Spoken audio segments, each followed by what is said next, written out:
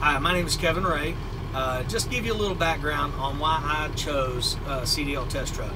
So I am a retired police officer. I was a 24-year veteran of law enforcement.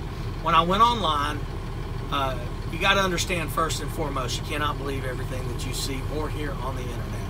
It's not all true. Do your own homework.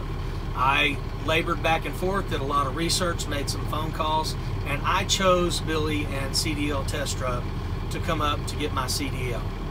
I went through the school, I went through the process, the training, and the process was phenomenal. But I do have to tell you this, if you want to succeed, you have to be invested in the process as well.